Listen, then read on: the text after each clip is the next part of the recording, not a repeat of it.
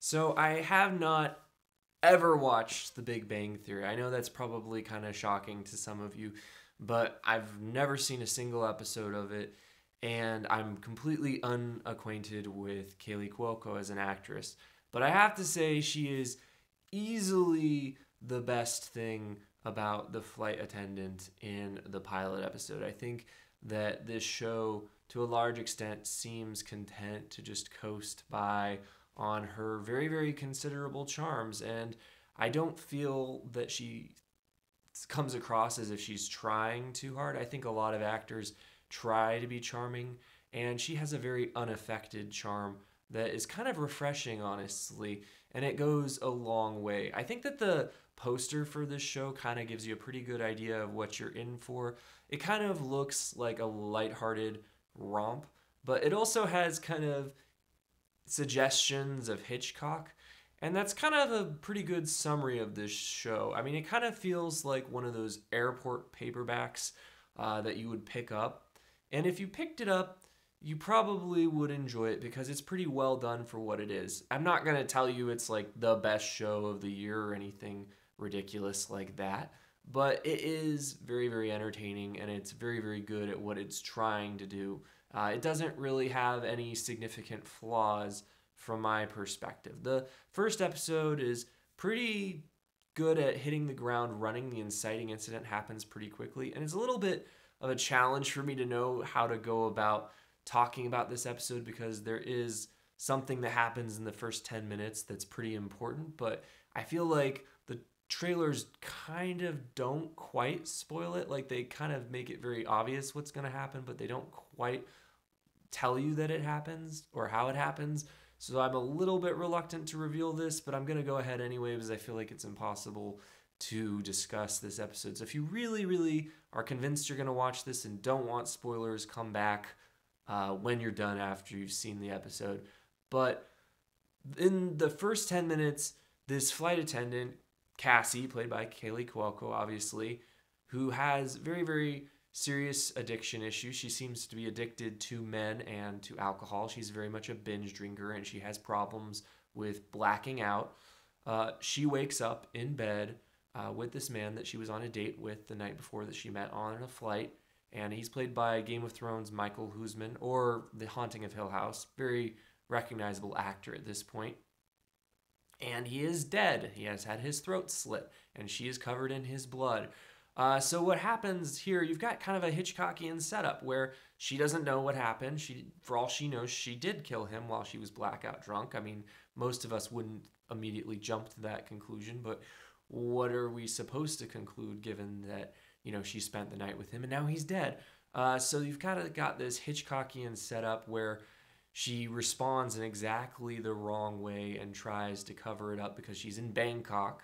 And immediately finds herself investigated by law enforcement who seem to think she's a good suspect. So right off the bat, this show has a lot of pleasures. There's a very, very energetic soundtrack, which I feel like probably makes people feel like this show is a lot more energetic than the script does necessarily. But like I said, Kaley Cuoco is really carrying this thing. She's really charismatic.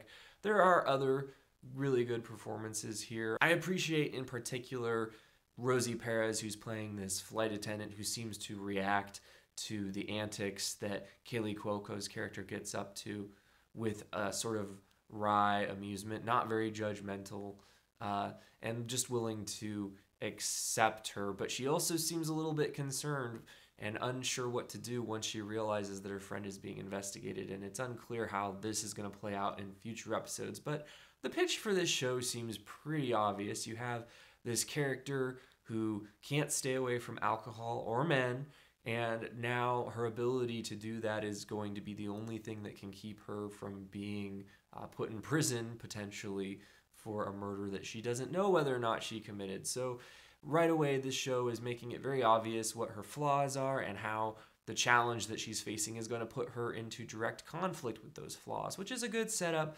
It handles it very, very lightly. This is not like a serious show. Pretty much every 30 seconds there'll be some kind of joke And I can't say that any of them were laugh out loud funny, but I felt like the whole thing was kind of mildly diverting and they kept the energy going throughout. I think that this is obviously pitched more towards women than men. And I think that a lot of the reasons that this is pitched to women are obvious. You have a female protagonist, you have this job. She's a flight attendant, and we get to see her doing her job and kind of get an idea what that would be like. But we also get to see some exotic travel, and you get to see her, wearing outfits. And she's kind of supposed to be, I think, a relatable every woman. Whether or not she comes away across that way to you, depends on how you respond to her. Some people might not find her likable, but I did for my part. And I think that, while the thriller aspects didn't come that heavily to play in the first episode, it definitely seems like there's potential there. It seems like it's going to head in an espionage direction, although it's not entirely clear just yet. So you've got the travel aspects, the espionage aspects, and this relatable character who is responding to some pretty extreme circumstances and constantly quipping. So, there's a lot of things here to like. I think that a lot of people will enjoy this show. I don't know if I'm going to watch more episodes. I think one thing that might hurt this show is I feel like they're going to annoy people if they don't release it all at once, because this seems like the type of show that was made to be binged. I'm not like a big proponent of binging, but sometimes things like alcohol just call for binging. So to me, this seems like it fits that bill. So if they release it even a couple episodes at a time, I feel like they run the risk of annoying people quite a bit. So I think they're probably going to stick to that, but maybe like Love Life with Anna Kendrick, they'll switch things up and release it a little bit more quickly. So those are my thoughts on the pilot episode of The Flight Attendant. Let me know what you thought in the comments. I'm Drew, by the way. If you're interested in seeing more reviews like this one, please consider subscribing. And as always, thanks for watching.